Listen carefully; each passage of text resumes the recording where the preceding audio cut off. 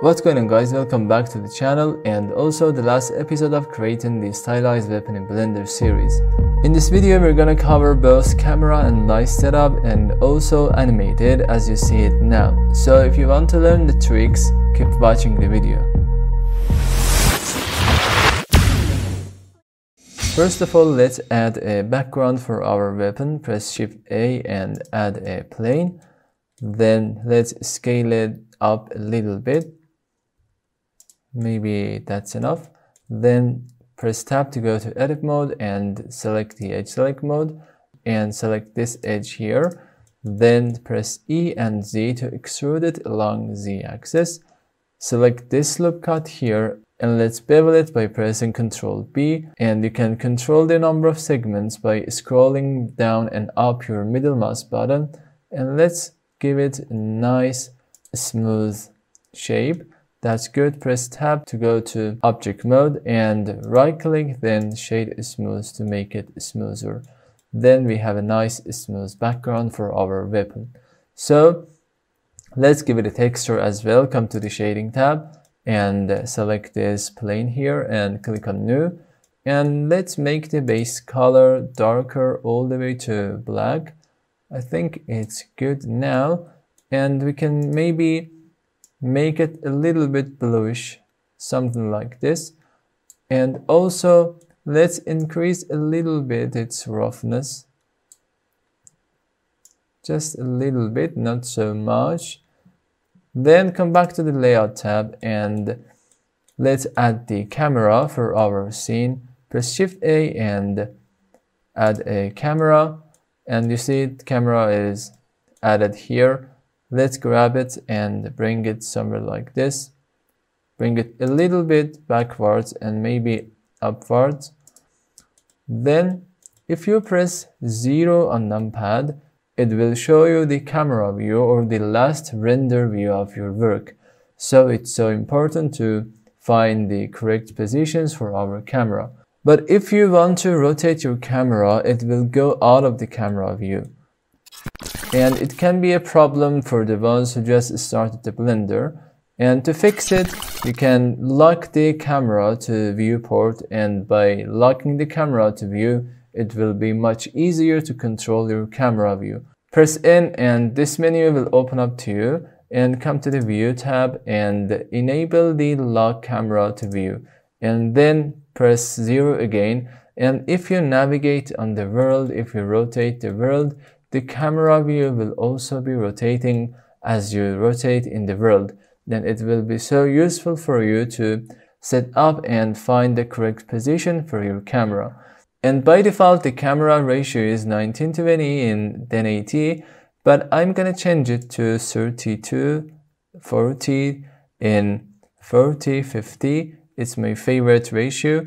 Then you can press N again to close up this panel, and you can find the correct position for your camera.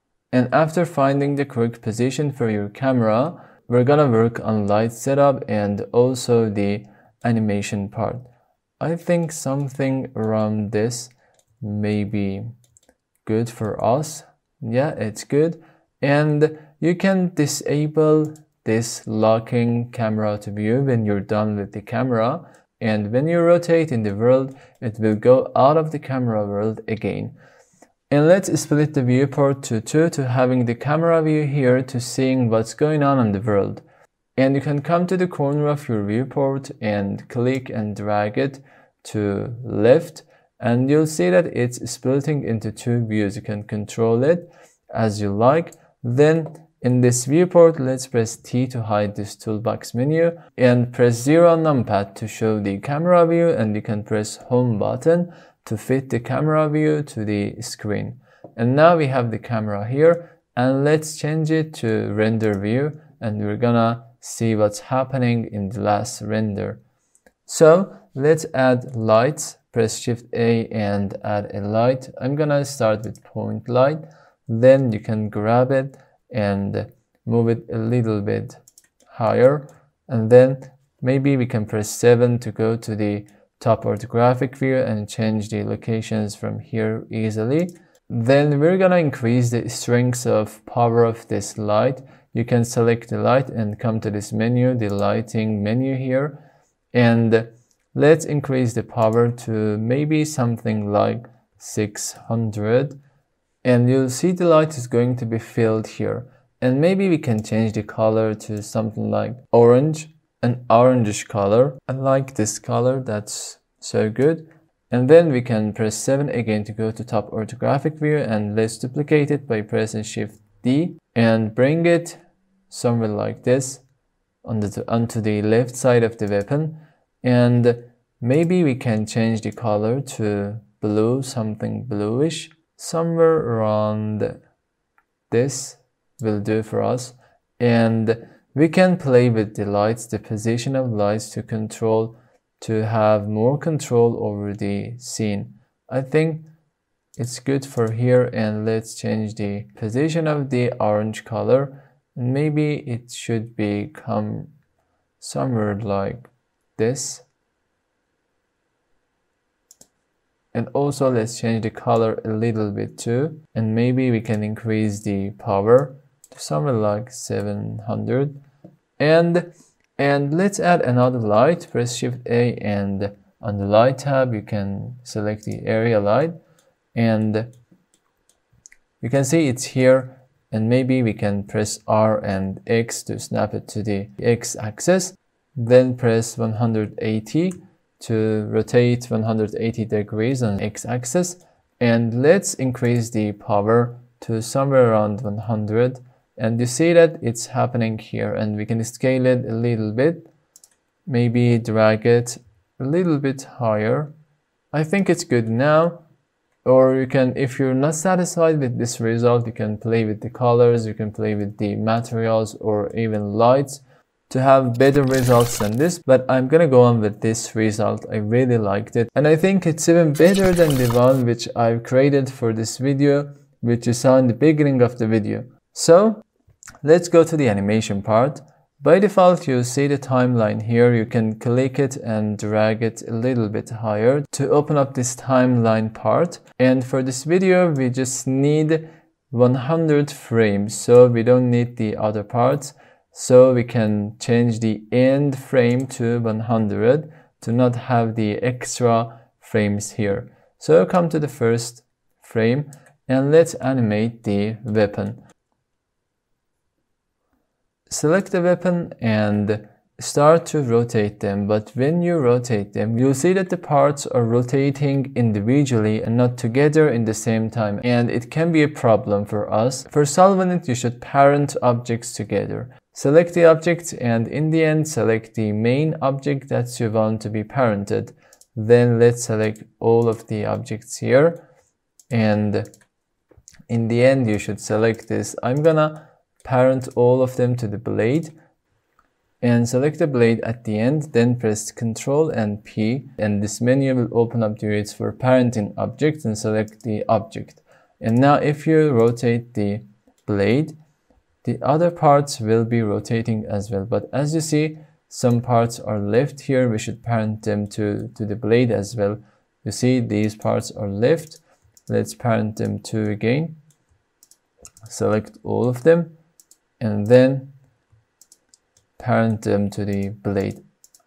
I'm gonna parent them to the blade for this video, but you can choose any objects you want to be parented. For example, you can parent all of them to the handle or to any objects you want, but for this video, as I said, I chose blade to be the main object for this video.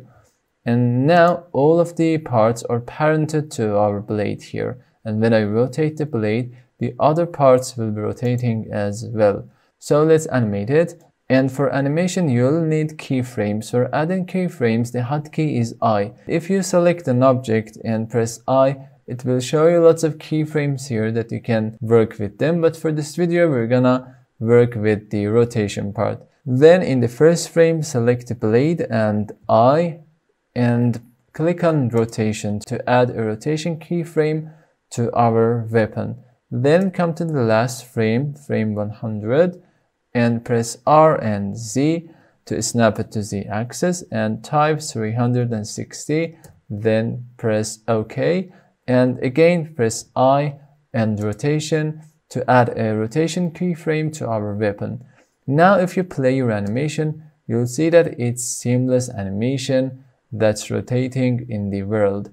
But we have an issue here. As you saw, it's going to stop at the end, and to fix it, you can select the keyframes, all of the keyframes, and right click here, and on the interpolation mode, you should change the interpolation type to linear. And if you play your animation now, you'll see that it's soft and seamless animation. And that's it, this series is done here. I hope you've learned something from this series. And if you want to learn more about Blender and fun stuff in Blender, just make sure to subscribe my channel and also hit the bell in the case of not missing any new videos. Stay tuned, see you on the next video.